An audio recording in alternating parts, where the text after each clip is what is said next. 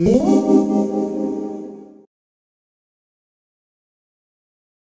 can also do it, you can also find the public link, whether it's from a drive folder or from your existing site.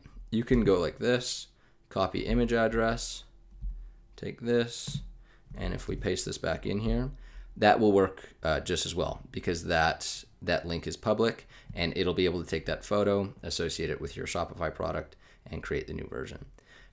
So what you'd do is you'd export this as a CSV, come back into your back into Shopify, click import, and then drag and drop or add the file and search on your computer to find it. Once you do that, you upload and continue, and you'll see the updated product photos. To learn more about navigating on the Shopify platform, Shopify POS, or anything related to e-commerce, subscribe to our YouTube channel. You can also give us a call at 888-773-1222 or email sales@theposcloud.com. Thanks for watching.